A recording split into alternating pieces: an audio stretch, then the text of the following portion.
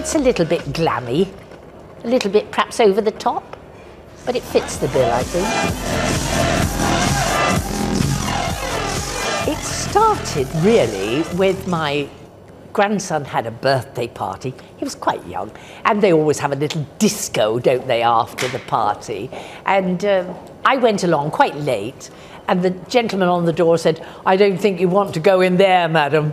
I said, "Well, I rather think I do." There was an awful lot of energy and joy and real enjoyment of the music and the dancing. And I thought, I like this. I love to see the kids enjoying themselves.